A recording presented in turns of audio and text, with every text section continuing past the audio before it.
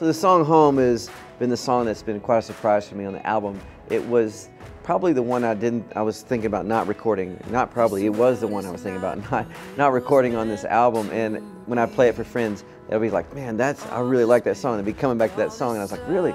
And so thankfully I listened to them, we recorded this song. I love the hope that's in this song, the life that's in this song. We all know that this world we're living in is not what it was meant to be, as the lyric says, and it's filled with so much suffering, so much pain, so much sorrow, so much fear. But the beauty that this song points to, the hope that this song points to, is that one day Jesus is going to make it all right. That God will make all things new, and there'll be all the tears will be wiped away, no more sin, no more sorrow.